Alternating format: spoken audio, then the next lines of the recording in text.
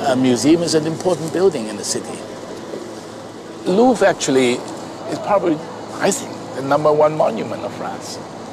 I think it's more important than the Eiffel Tower.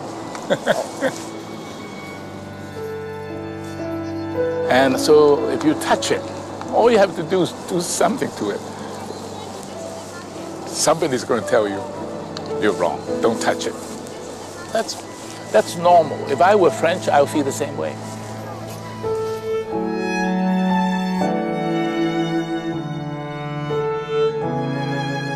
When I first showed the idea to the public, I would say 90% were against it. I'm not exaggerating. No, I would say the first year and a half was really hell. I really couldn't walk the streets of Paris without people walking and look at me as if to say, there you go again, what are you doing here? What are you doing to us? What are you doing to our great Louvre?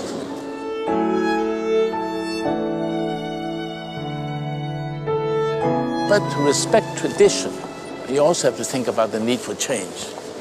And Louvre have to change, there's no question about it. But how to make that change?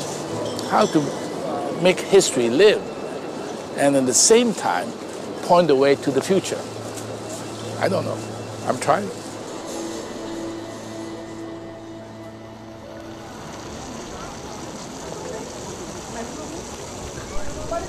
The French weren't that ready for change at that time.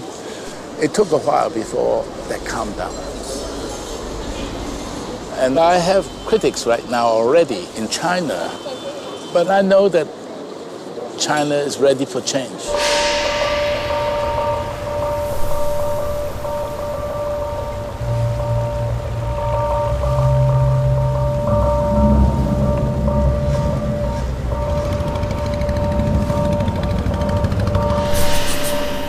I know China better than I knew France. And China is entering into the modern world. And they think, rightly or wrongly, that I can make a contribution